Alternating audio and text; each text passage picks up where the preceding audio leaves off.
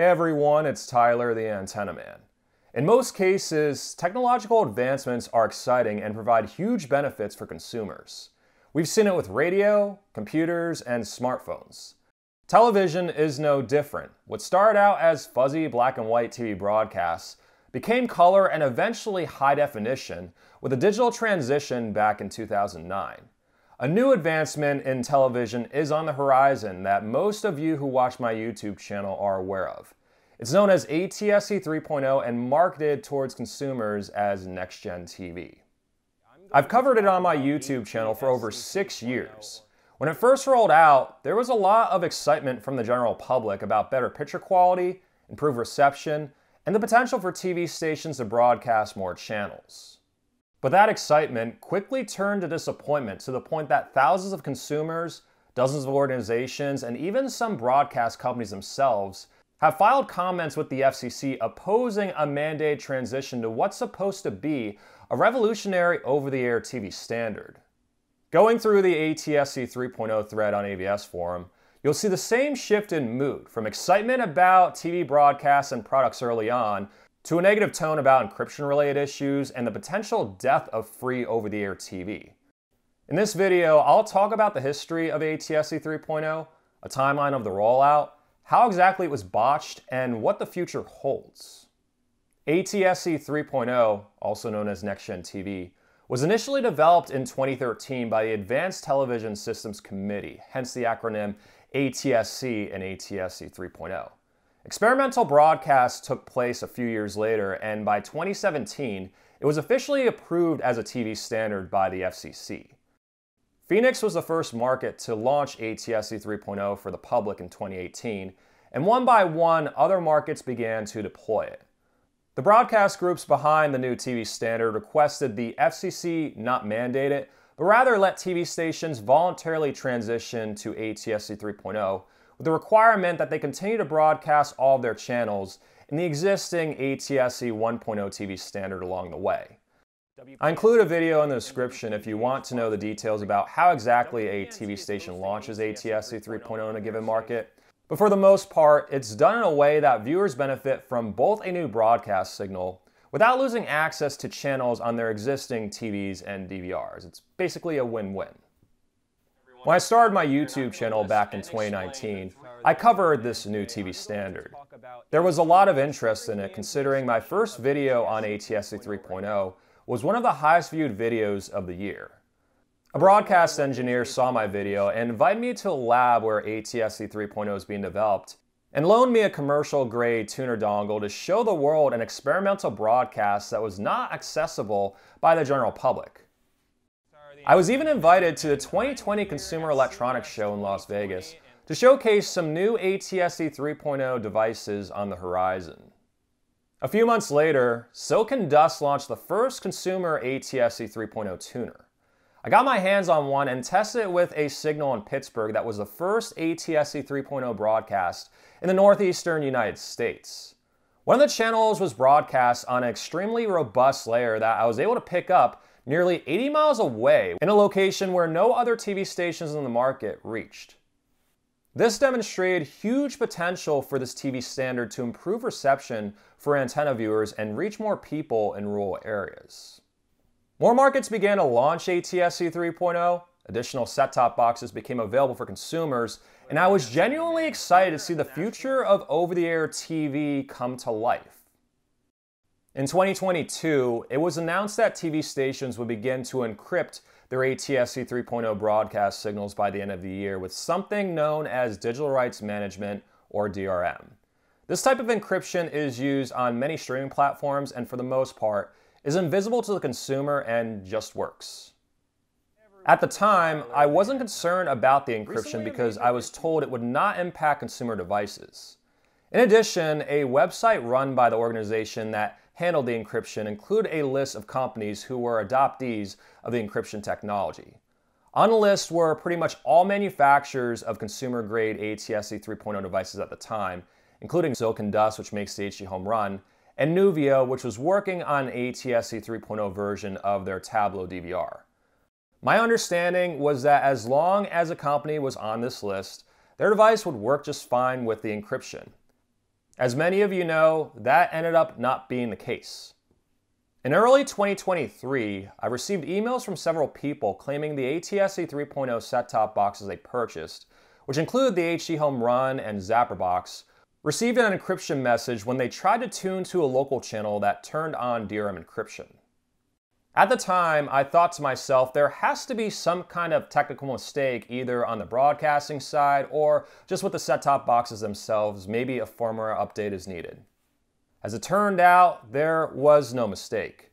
Broadcasters intentionally turned on DRM encryption at a time when the only two consumer set-top boxes on the market could not decode it. Let me repeat that again.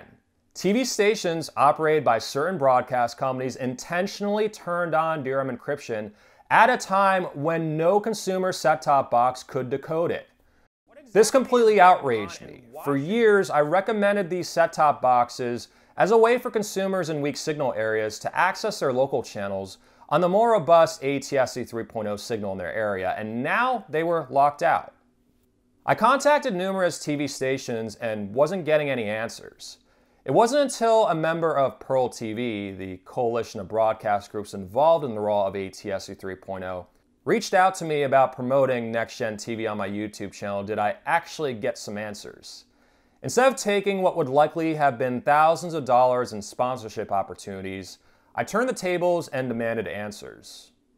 3 members of Pearl TV agreed to meet with me on Zoom and answer some questions about the situation.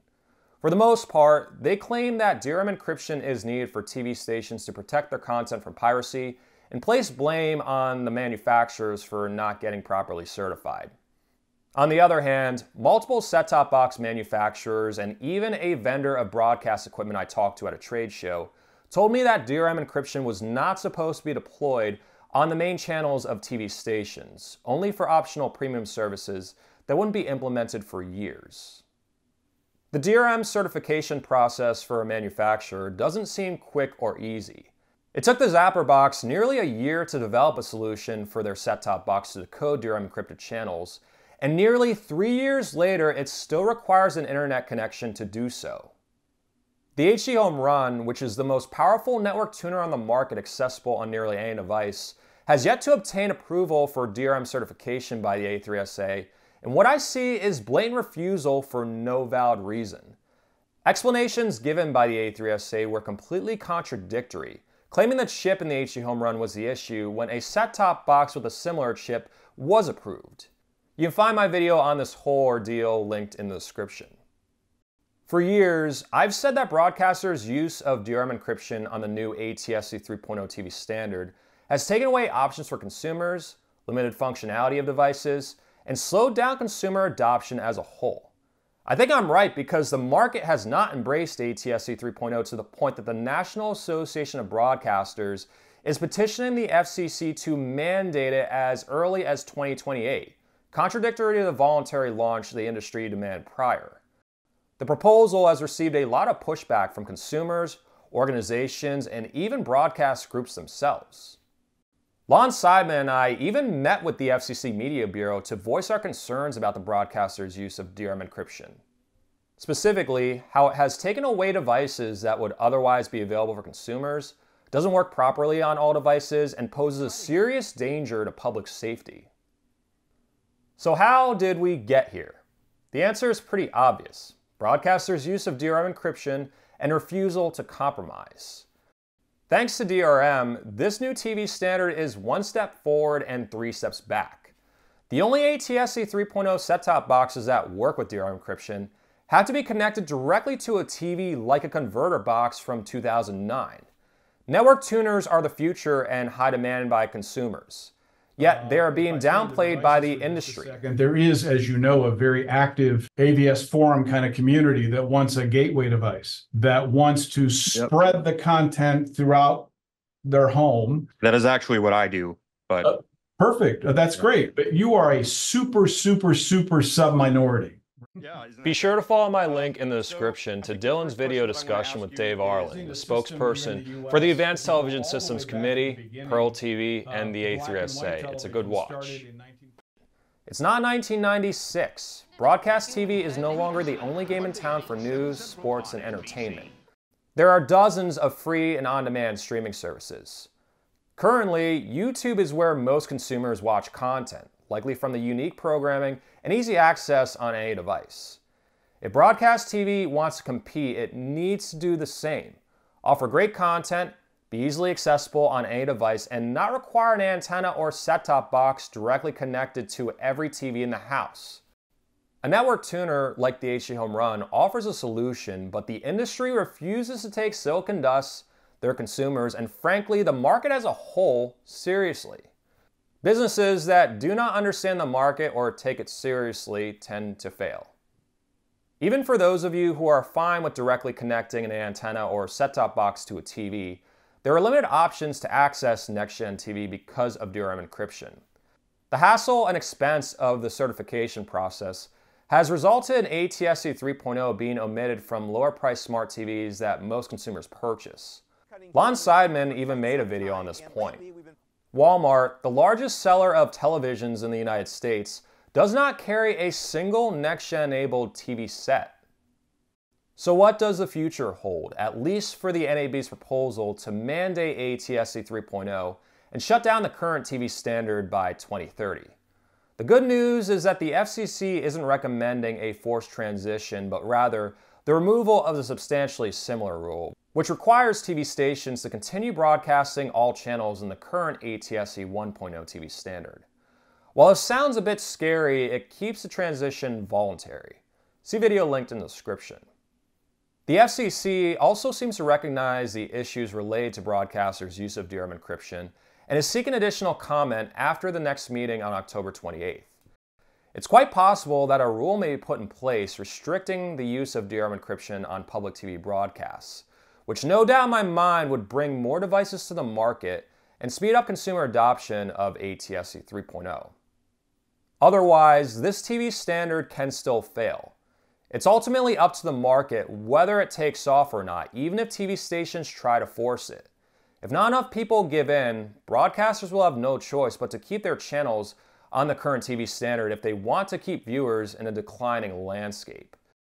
The reality is that most people who use an antenna to access local channels do not have a NextGen-enabled TV or set-top box. Advertising still accounts for about half a TV station's revenue, which is based on ratings. About 20% of a TV station's audience gets their channel over the air from an antenna, the majority of which are connected to a TV or DVR with an ATSC 1.0 tuner. The loss of that many viewers would make advertisers furious, demand refunds, and ultimately negatively impact a TV station's bottom line. In plain English, I don't think the current market conditions allow a successful transition to ATSC 3.0, even if an FCC mandate were to be approved. There simply are not enough NextGen-enabled TVs and set-top boxes for consumers to purchase, and forcing TV manufacturers to include 3.0 tuners with the required hassle and expense of DRM certification might result in a shift to smart monitors, where digital tuners are omitted from TVs entirely to save money. This is a real possibility, and broadcasters need to be careful what they wish for. Once the FCC comment period opens up, I'll publish a video with information on how to properly form and submit a comment so that your voice is heard. Since the YouTube algorithm doesn't always push my videos to every subscriber, it's best to either follow my Facebook page at facebook.com/antennamanpa or sign up to my email list linked in the description.